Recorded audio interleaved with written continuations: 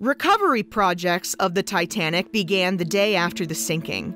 The Titanic carried loved ones of some of the most powerful families in the world, so groups sprang up to try and recover the bodies that had gone down with the sinking.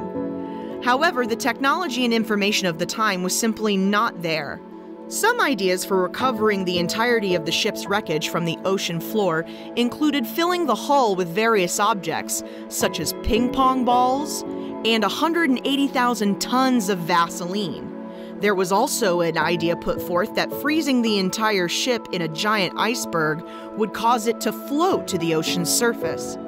Recovery efforts called into question the morality of the excavation, because the wreckage of the Titanic is a grave site for hundreds of deceased persons.